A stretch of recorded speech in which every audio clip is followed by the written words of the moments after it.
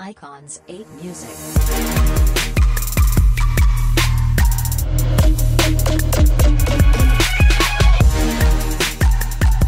Welcome to today's episode of Sim-portant Conversations. We are going to be talking about nursing student anxiety in simulation.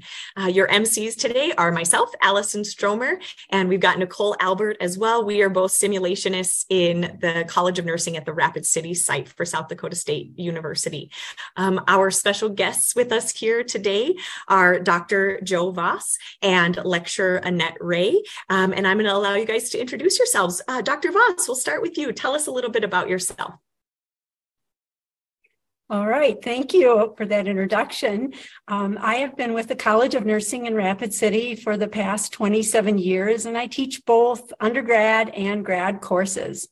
I am extremely interested in student well-being and then also methods to decrease anxiety. I've been certified and licensed by the Institute of Heart Math as a heart math coach and mentor and a trainer for the past 11 years. And the heart math skills are evidence-based skills that can be used to decrease stress. All right, thank you. Welcome to our podcast today. Yes, welcome, Dr. Voss. Lecturer Annette Ray, would you like to introduce yourself and experiences, please? Well, like they said, my name is Annette Ray. I have been in faculty with South Dakota State University since August of 2017. And however, I've been involved in nursing education for the past 20 years. In simulation, I have been actively involved in simulation and started a simulation program at another university starting in 2006. Simulation is a passion of mine because it really brings out that clinical judgment for our students and helps to prepare them for those clinical experiences, helps manage patient safety or look at that quality improvement.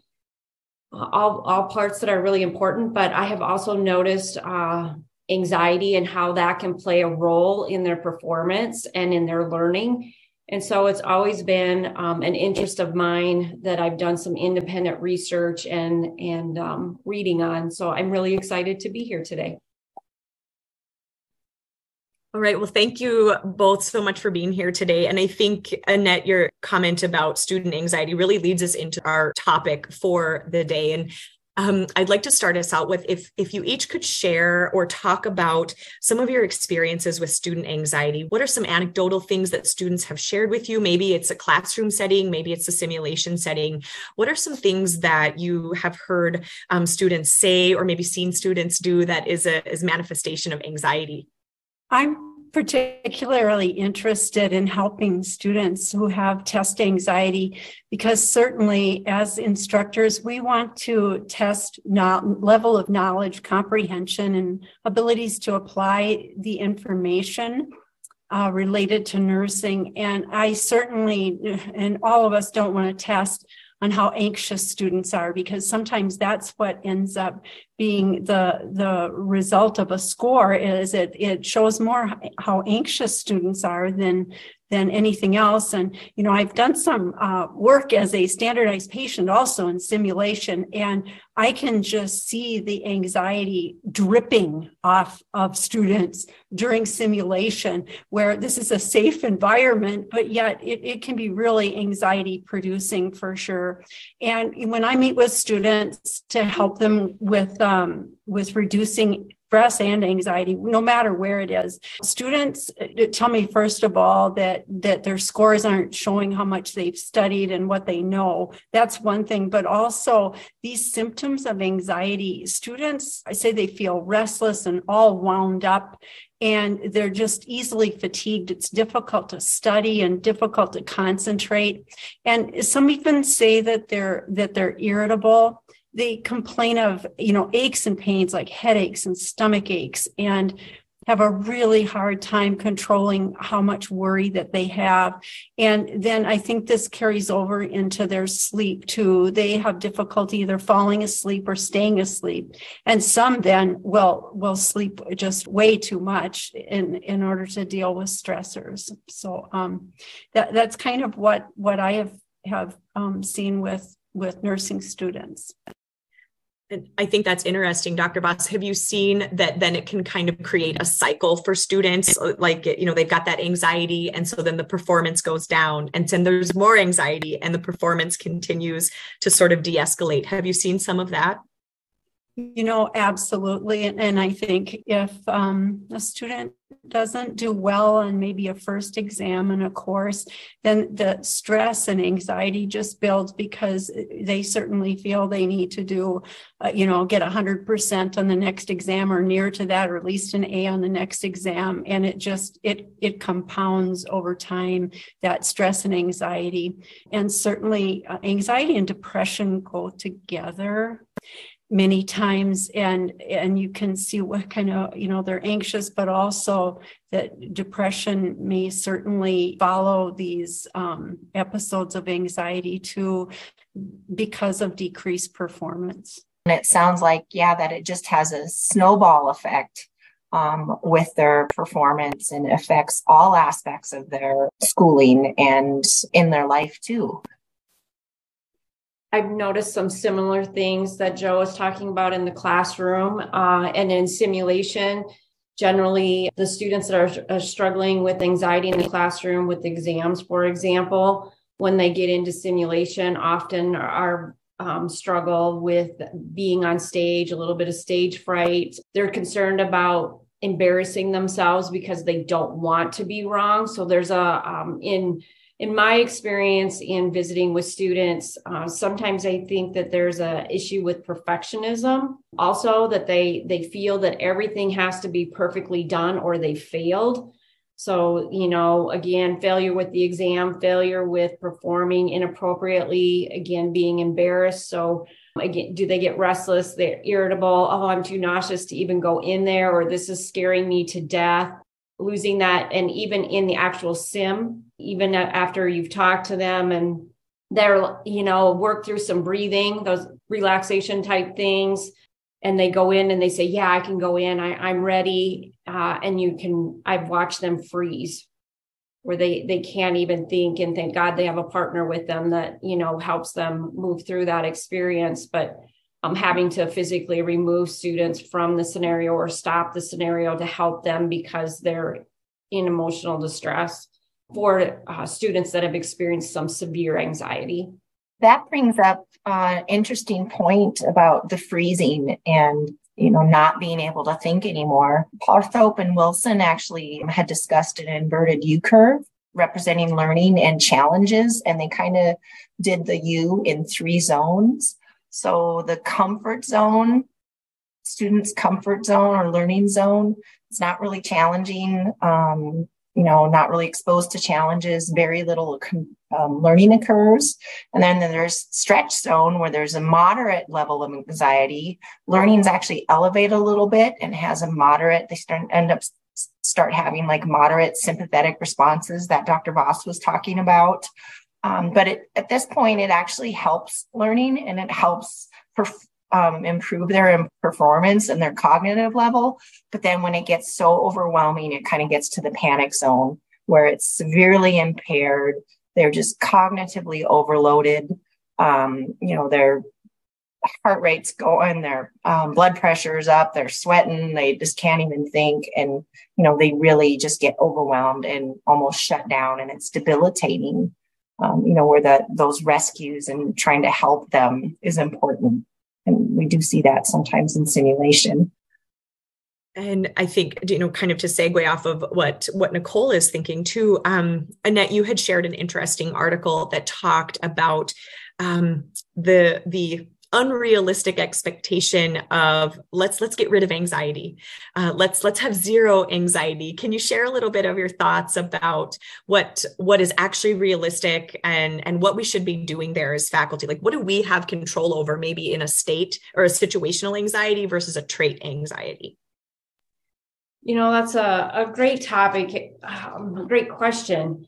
And looking at, the state and the trait anxiety, and our expectations, if that's the right word, realistic, because it seems in today's world where we're at right now, we do have some language that is seen as negative. And so when you say the word anxiety, it's sought as a negative word or a bad word. So we need to fix it. We need to, fix that right away. We need to stop that anxiety from happening because it's a problem.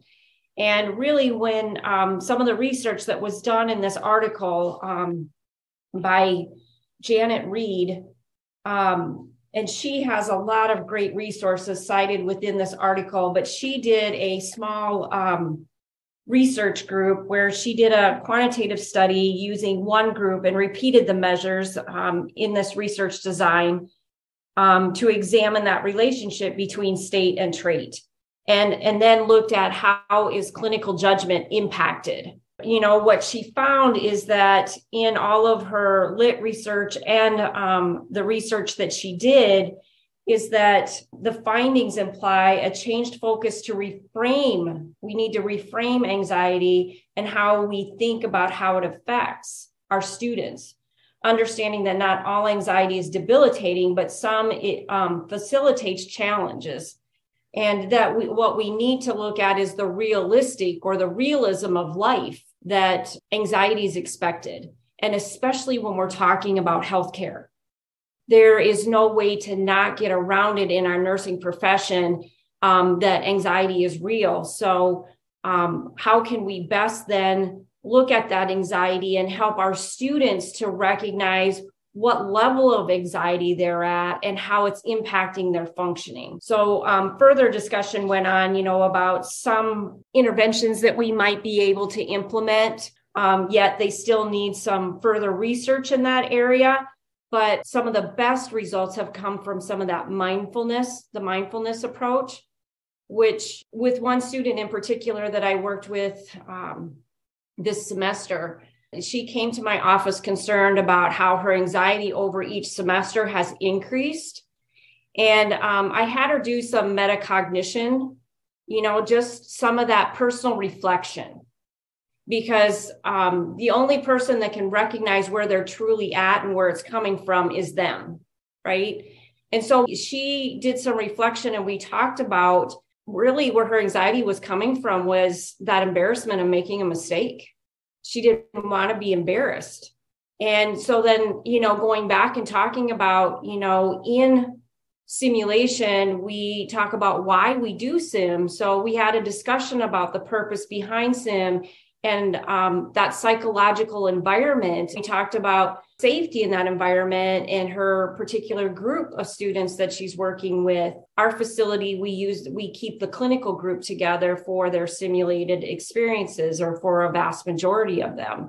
And then, of course, she had her own personal things in her background. She had, some medical things, that kind of thing.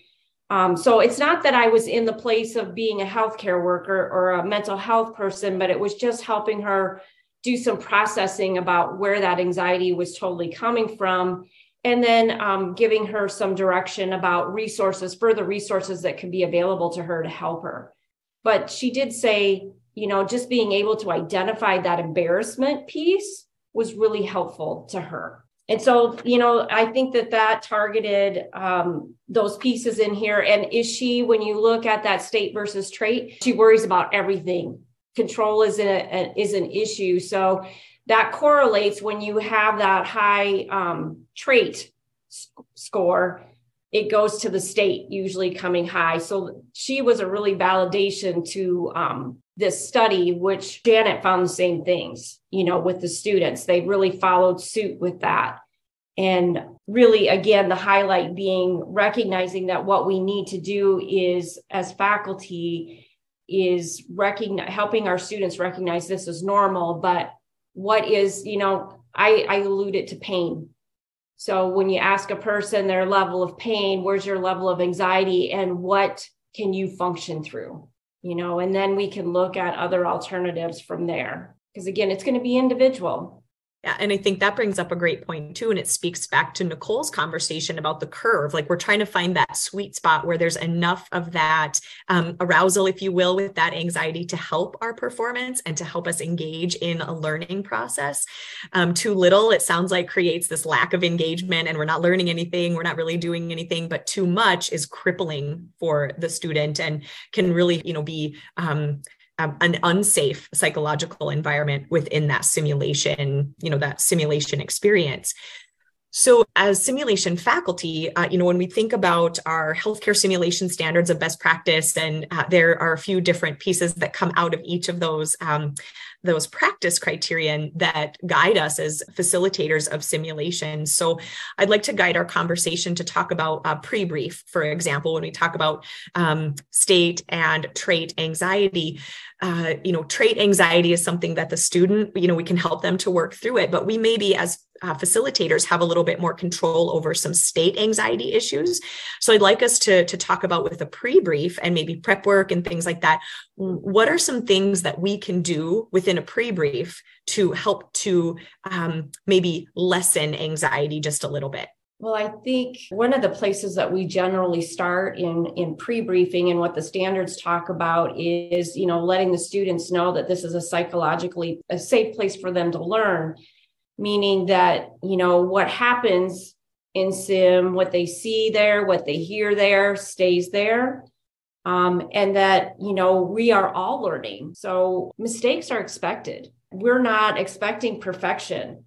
That the goal of this is to help you learn and to find out where your learning gaps are related to our objectives that we're going to achieve today. So, if a mistake is made, we'll come back and we'll talk about it in debrief and talk about how we can improve and change that without being concerned that my classmates are going to talk to somebody else outside of this about what I did, because the goal is learning and patient safety. So part of that standard of creating that psychologically safe place is introducing the students to the objectives, to, the realism contract that we're looking at, to looking at what is the ultimate purpose of simulation, and then also allowing them to ask questions. Their prep, I think we're all aware, has a little bias in it, so to speak, for the sim, because based on their prep, they get an idea of what that sim's going to be about. But there's probably for some of them, and it's been my experience, they have fears about that. And so inquiring about what has been your experience, or what are your concerns about taking care of a patient with respiratory distress, for example, and being able to have a little bit of that discussion before we go in there. And then also making sure that I am orientating them to that room and that environment very carefully, because, for example, we don't allow the fluids to run into our mannequins, right? Even though they could. So our sim tech has put a pan underneath the mannequin with an IV bag in it, and that's where the fluid goes to. And I've learned from past experience that it's important that you have to point that pan out, because the students will get stuck on that like it's supposed to be part of the sim, and we lose focus, and it makes it hard for them to meet the objectives, and they get distracted by that. So and there's articles about that we have to do a really good job of orientating them, not only in talking to them about that environment before we get into it, but looking at that environment and all the resources that they have available to them. I like that you bring up the idea of orienting them to the simulation space. And I've seen a similar concern from students as they get fixated on that drain bag, essentially, and they want to treat it like IV, an IV bag. This should be hung up on the pole. Is this on purpose? And I think also it speaks to the idea of not necessarily an internal rescue in simulation if students are sort of veering away from learning outcomes, but our standards do talk about giving scripted cues or maybe unscripted cues to students to help to get them back on track, and that it would be appropriate as long as it's done in sort of a systematic, standardized way. Like we're using the SP or standardized patient to give cues like, oh, hey, what about my knee pain? Or, make it kind of getting them to bring the focus back, or maybe a phone call from the provider to ask a specific question to help them to get back on track. I think there's a lot of conversation to be had around that to help to make the students learn in that safe environment.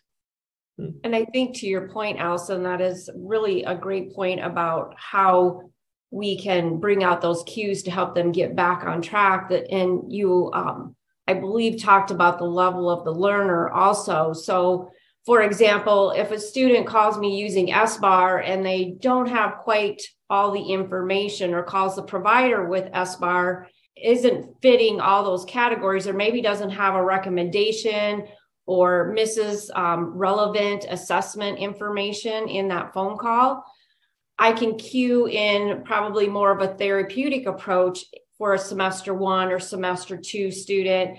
But maybe we're getting to a semester 4 or 5. Maybe I say, well, when you have all the information, call me back. Maybe not in such a stern tone, but yet at the same time, they need to recognize that we can recognize that at this level, they have the ability to gather the assessment information, but they're missing it. And there is a time where if a little anxiety is developed in that situation, it's okay, because that's real. I don't have to go to the level some of our providers may have done in the past to us, but right. Yet at the same time, get them thinking, oh, I missed that, right? So it's right. In the tone, it's in the delivery, in how we present that, and then keeping in mind the level of our learner. Right. Absolutely. And we've had conversations before talking about the balance between a safe learning environment and then also real world. So yes, we want to try to lead them to the right answer, to help them to learn and uncover what it is that they need to be doing. But, in a way that is supportive of learning, but recognizing, what happens if you call the provider and you don't have all the information? What might happen? So talking through some of those things. And I want to bring in our conversation too about heart math, and talking about, we've already identified eliminating anxiety is not realistic. It's not just something that we're able to do. So Dr. Voss, how do we help students to manage anxiety as they are able? Can you tell us what heart math is all about? Absolutely. So heart math skills are simple, practical techniques. And these techniques can help a student to de-stress in the face of daily stressful situations, whether these are really big or they're small. Students can actually change the way the body responds in stressful situations, such as maybe taking exams in simulation and in clinical and more. And again, these techniques are evidence-based. Peer-reviewed, published research articles on these techniques, and they help to build up what is resilience, meaning that these techniques give you the ability to maintain composure and clarity, keeping you alert and calm. And even in really challenging situations, and we have been talking about simulation, certainly these techniques could help there. One of the basic techniques is actually called heart-focused breathing. And it, like I said, it's a basic technique, and it takes this charge out of a stress reaction, and it helps you to shift to being more resilient.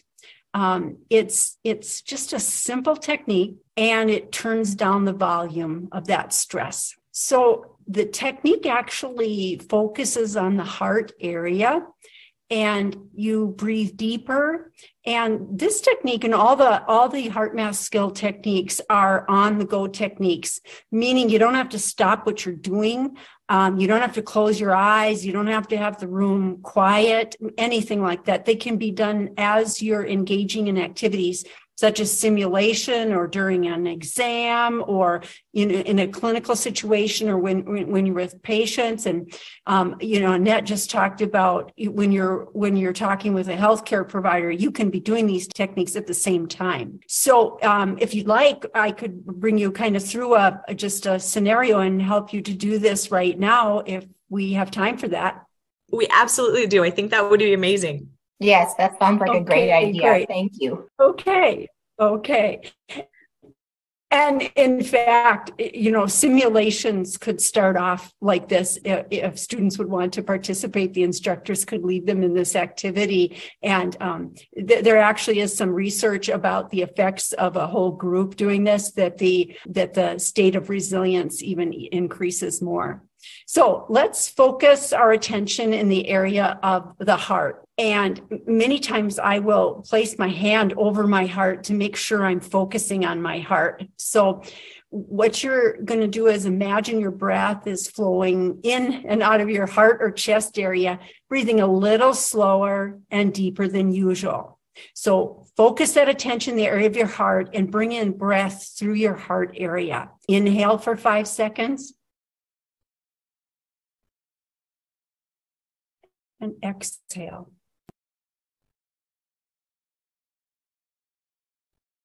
Inhale.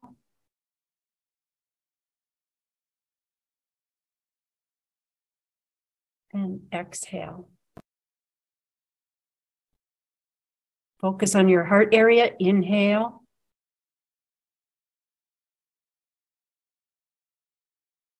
And exhale.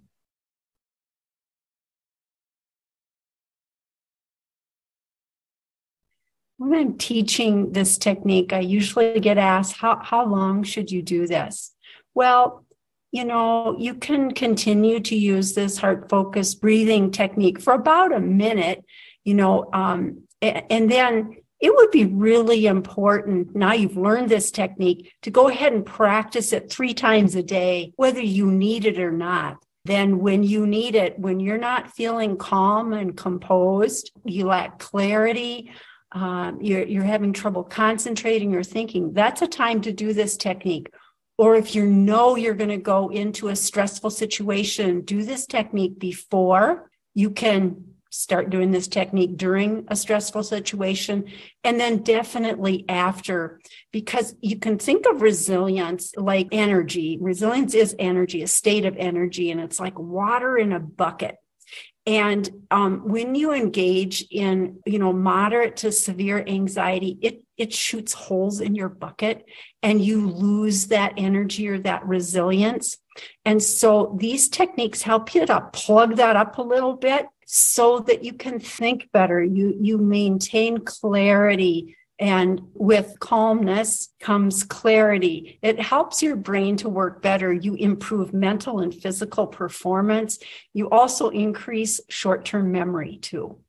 Thank you for that, Dr. Voss. I appreciate you offering the information about, how often should I practice this? How long should I practice this? And, if you practice it for a minute 3 times a day, that's really nothing in the number of minutes that we have each day. And that maybe sounds very trite or very cliche, but I think too, when it kind of goes back to what Annette was saying, when we look at some of the techniques that people can, do an internet search on to help to manage anxiety, and it's, it's this 20-minute meditation, or it's exercising, it's going for a walk in nature for 2 miles. I don't know how long it takes you all to walk 2 miles, but myself, it's going to take a little bit longer. And sometimes there's just not time in the day. So I think that, giving people something that is functional and is based in evidence could really, really be helpful. Thank you. I've seen students actually, and I know that they're mastering these techniques, and I've never in 11 years had a student who was not able to master these techniques in a very short period of time, sometimes the day I teach them.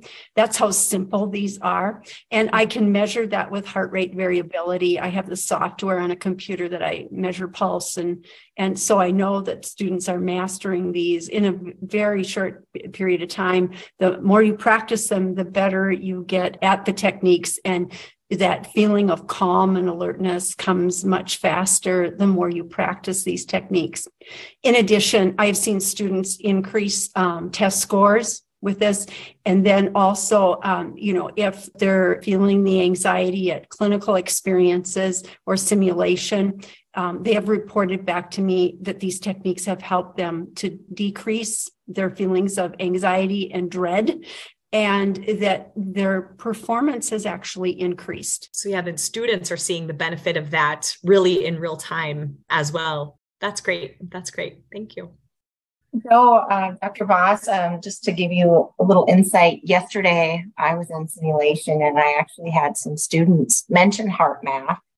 And then in clinicals before, I remember a student particularly kind of talking to themselves and saying heart breathing.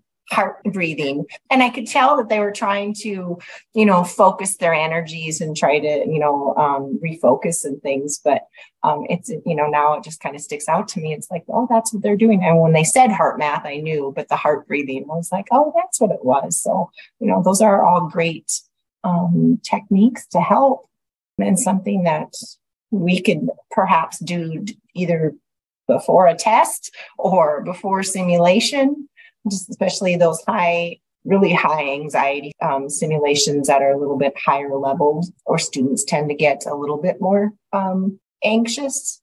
But again, allowing that safe space and the ability to verbalize what they're feeling is important too. Nicole, I think you just brought up a really important, that safe space where they can talk about their feelings. And that is something that we've also incorporated within our simulations at South Dakota State, is a feeling wheel, and bringing that discussion in, because oftentimes students, anybody, a lot of times you ask them how they're feeling about something, good or bad. Well, let's talk about good and bad, and when they start looking at that feeling wheel and saying, well, I feel confident. Well, let's talk about that confidence. Where does that confidence come from? Or I feel defeated.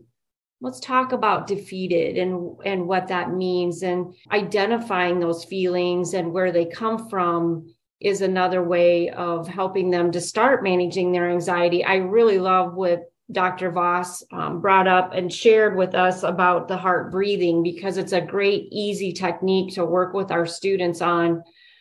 To help them just relax. I have frequently told students before we start an exam, I tell them I want everybody to take 5 deep breaths in through your nose, out through your mouth, and we all do it because it naturally brings down heart rate.